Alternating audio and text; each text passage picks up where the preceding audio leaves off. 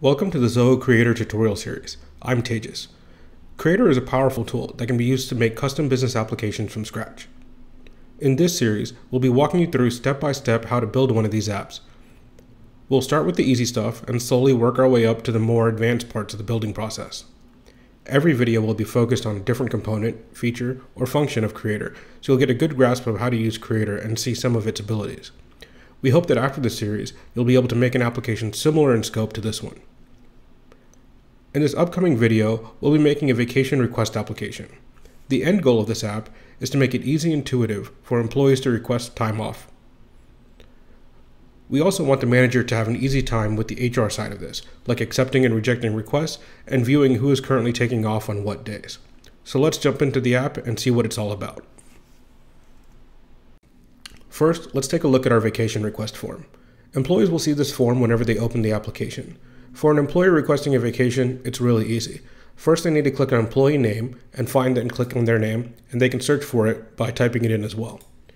Then they select when the vacation will begin and when the vacation will end. Now, you'll see that vacation days off automatically got calculated. We'll create a workflow that automatically calculates that based on the start and end date in a future video, but for now, just know that it magically happens. All an employee has to do next is click submit, and that vacation request has now been logged. Now, you may be wondering what happens if an employee tries to take off more days than they currently have allocated to them. If we go through the same process and select the employee and select a longer duration for the vacation, maybe all of December, they're requesting 31 days off, and when they click submit, an alert box will pop up saying that they only have 20 days allocated to them and they're trying to request more than they have allowed. And so we'll go through this entire workflow of calculating how many vacation days they're requesting, how many they have allowed, and doing the math and seeing if they go over the limit or not in future videos. Now we're looking at a report of all the vacation requests that have been submitted. Here, a manager could see all of the requests and if they're approved, rejected, or still in a pending state. You'll see that there's some buttons for easily being able to approve or reject a request, and you can see ones that have already been approved or rejected have these buttons grayed out because after it's been approved, you can't take it away from somebody and vice versa. So we'll go through a workflow of how to create these buttons, how to create the actions that are associated whenever you click on them.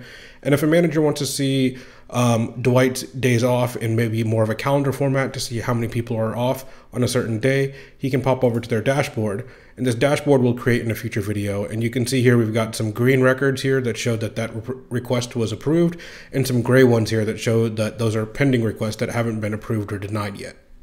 Once the manager takes a look at this report, they can pop back over to their vacation request report and either approve or reject them. So we'll approve one, and it'll take us back here, and you'll see that it became green now. So that's another workflow that we'll have created in a future video.